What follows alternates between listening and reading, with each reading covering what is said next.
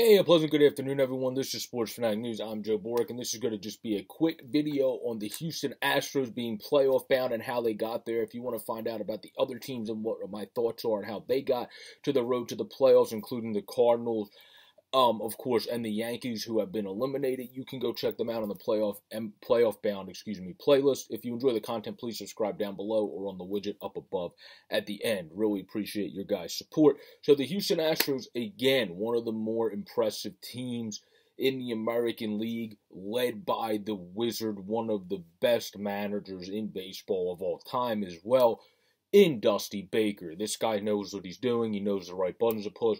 He also, obviously, he talks about it too. With the age he's at, he knows when to use the numbers and when to obviously trust that gut that's just usually right when it comes to Dusty Baker.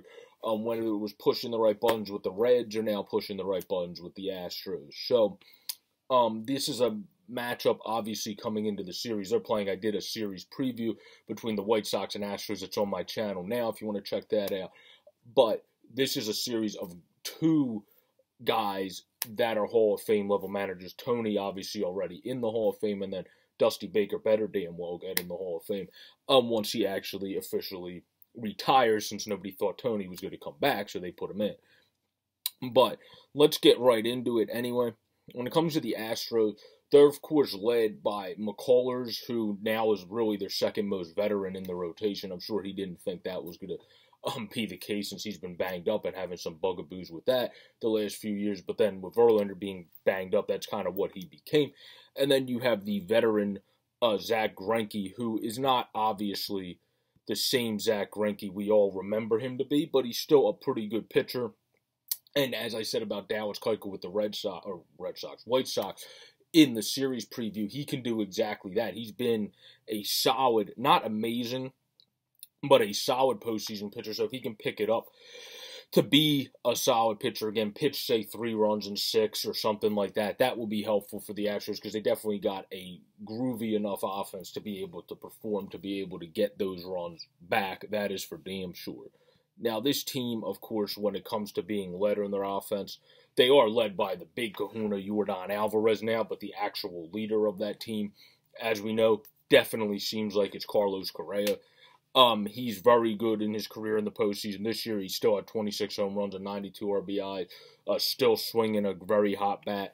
Alex Bregman's one of the better infielders in baseball. Wasn't as sharp this year at 270, 12, and 55 ribbies, but he also didn't have the 500 whatever at bats. He only had in the 300 at bats, so obviously that's going to play into his lower numbers. Where Altuve was 31 and 83 RBI to a 278 average, so not the best overall season for him average-wise, but otherwise still good. So they have a very potent lineup to match the White Sox very potent lineup when it comes to that series. But that's also why they got here. They got here because they got a lineup that always has the right thing. They have Altuve that can hit it all around at his best. They got Correa, who at his best also can smack it all around. Bregman at his best is the same way. Then they also have one of the most underrated hitters in all of baseball, which is Yuli Gurriel. Yuli Gurriel never gets enough attention. Yuli Gurriel hit 319, 15 homers, 81 RBIs, and 846 OPS. This guy just knows how to hit and pure hit. Lordy's brother, of course, older brother, and he just knows how to get to bat the ball, and that's what you need. And the Astros have 2 players that are consistently like that. Another who's good in the postseason and limited appearances and 147 beats is Brantley, who just knows how to get the bat to the ball.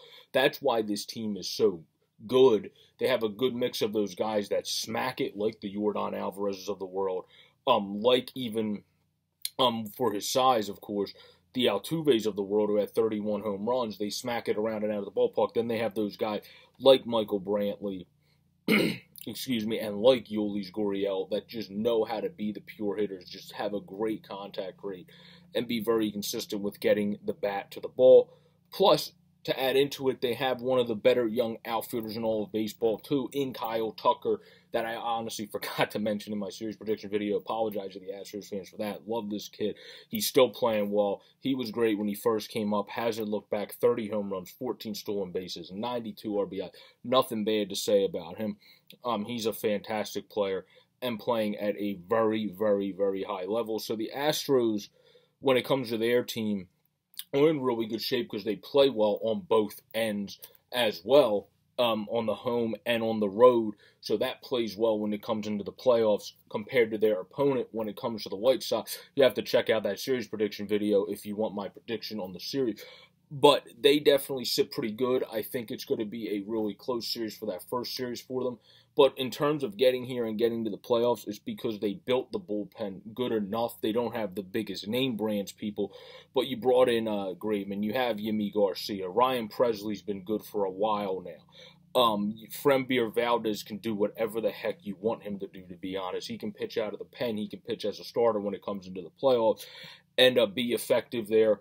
And then you, of course, have the Urquidys of the world. The only thing with the Astros when it comes to how deep they're going is how do those Urquidys, how do those Valdezes that don't have the biggest, the Javiers of the world, throw him in there, the Garcias of the world, how do those inexperienced cats do compared to the Shy Sox cats that I talked about in that series preview that are more experienced? That's the only question for them, but they have guys that performed at a high level. They scout their pitching really well. You see that with the guys that came in and performed this year, whether it's getting guys from overseas or it's getting guys from the draft. The Astros do that really well. They've done it again. They brought in different guys from different organizations like the Maton and Gravemans of the world that have had solid seasons for them as well. So they do it good, scouting people from other clubs, scouting people from overseas, and scouting people from the draft. That's a way to build an organization, Philadelphia. But that's what the Astros were able to do. And that's why they have always been successful, and they're going to stay successful even if they do lose some people in the free agency, because they're always going to find a way to, one, just go out and grab somebody else, or just bring in somebody that can fill that role, not to the same degree, but play well enough with the rest of the stuff around them, and that's consistently how the Astros are. That's how they were this year. That's how they got there. I hope you all enjoyed this video for the Astros being playoff bound. Their series, of course, starts right around the corner today for you Astros fans. Congratulations on making the playoffs again. Astros fans, led by one of the best managers of all time in Dusty Baker. Peace out, everybody. Stay safe. Subscribe down below if you enjoy the content, or on that great widget up above. Go Astros. I'll say this once for you Astros fans. Peace out, everybody.